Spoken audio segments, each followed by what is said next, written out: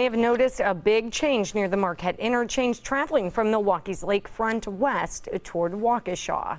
Crews restriped the roadways and eliminated a lane in the process. Drivers headed west on 794 coming into the Marquette interchange say this is a common sight: brake lights. It stems from a change the Wisconsin Department of Transportation made during its Repave 94 project, turning 2 lanes of traffic into 1. There will be many instances in which you sit in traffic, sometimes at a standstill. Scott Connell talked to us about the changes on his drive to work.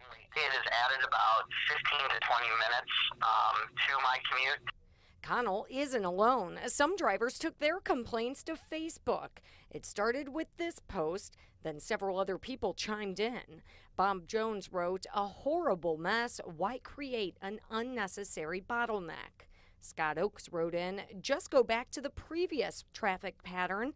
Bottom line is it's a pain in the expletive and it's unsafe."